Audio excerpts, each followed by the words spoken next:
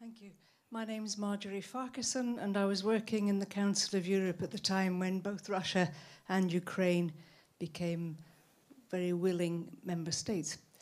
You spoke very interestingly about America and Russia, and I wonder if you could say something about Europe and the situation.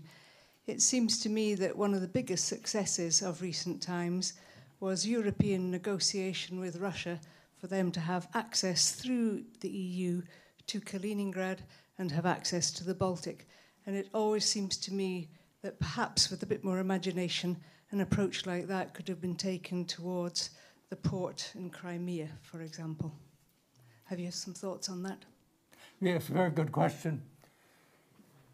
You know, I think one of the problems with the European attitude most recently toward Ukraine was that the negotiations for an economic relationship were done in conjunction, as far as Russians were concerned, with the implication that if the EU had more influence economically, NATO would be coming.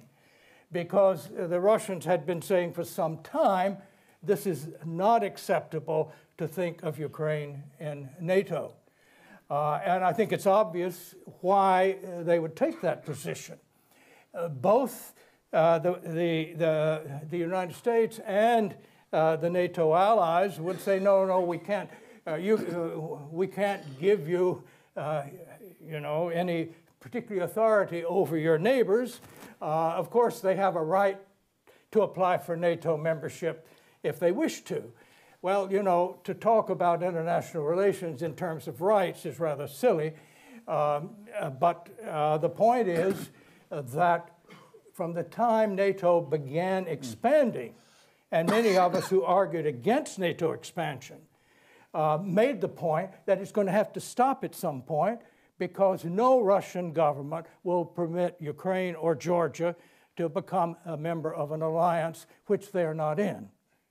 After all, this is a country which for large parts, for centuries, had been part of Russia.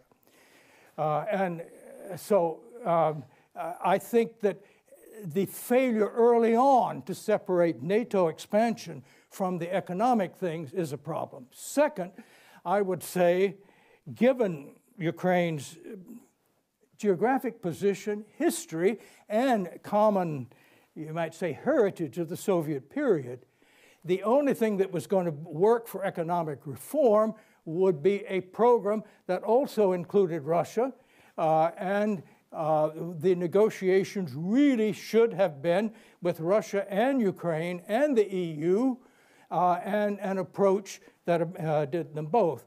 And if you leave the security issue out of that, then I think something good could have come of it. But the perception that the EU is simply the advance guard to bring NATO was, I think, really the crucial issue here, and I think that was a mistake to leave that impression. Good.